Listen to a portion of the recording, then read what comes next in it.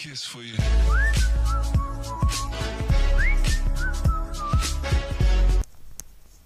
Bismillahirrahmanirrahim. Welcome to my another video on Android app development. And so guys, this will be the part 5 of my video series, and in this video I will be correcting some issues, and then we will try to run the application. Okay, so the first thing is I forgot to write I did a mistake, and here we will have to max lines.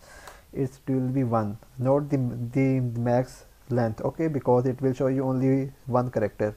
And another thing which I want to show you guys is, okay, so you have to change the text size to be 12 dp, and you can say text color and it will be white, or you can say 14. And after this there is another mistake which I have done, and here we forgot to add the thumbnail. So we first of all need to write video model dot set video thumb, and it will be equal to cursor dot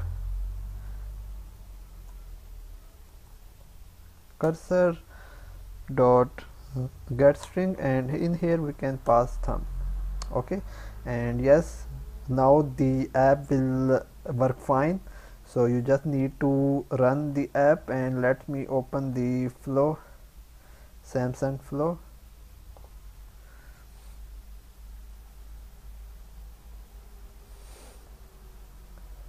So that I show you the output of all the videos that we want to fetch and display.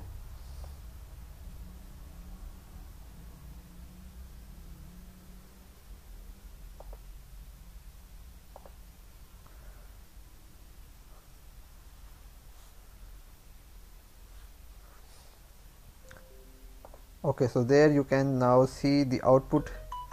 Let me open the output from here,